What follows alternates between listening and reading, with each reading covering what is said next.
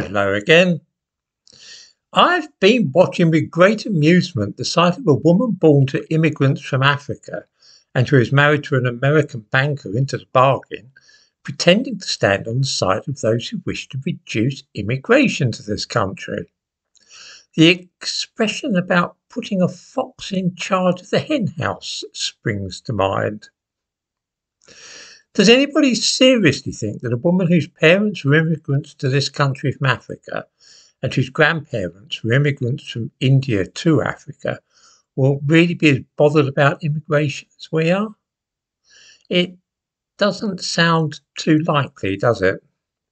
Suella Braverman's real concern is not immigration at all, but rather making a strong impression upon the Conservative Party, so that if Rishi Sunak loses the election next year, she can make a bid for the leadership by posing as a strong law and order anti-immigration candidate. This country means nothing at all to her, and when things go badly wrong here, she knows she can go scooting off to America with her husband. Her grandparents abandoned Asia to go and live in Africa. Her parents abandoned Africa to go to Europe, and she herself will chuck Europe for North America at the drop of a hat. She is from a long line of rootless cosmopolitans, and I wouldn't trust her as far as I could throw her.